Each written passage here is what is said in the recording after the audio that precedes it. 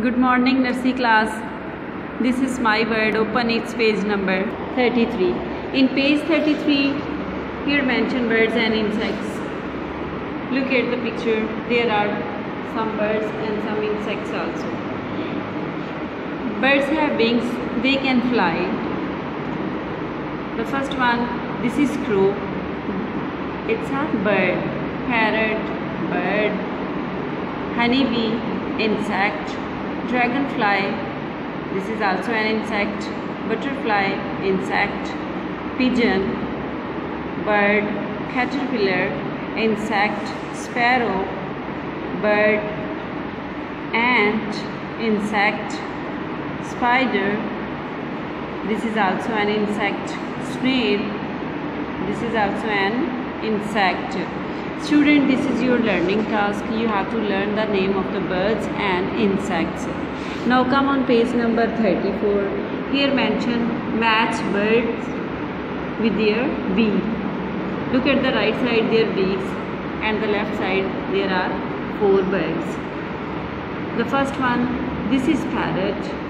Its beak match with its beak. At the right side, third one picture, you are looking parrot's beak.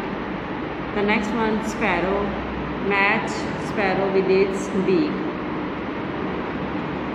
This is crow, match with its beak.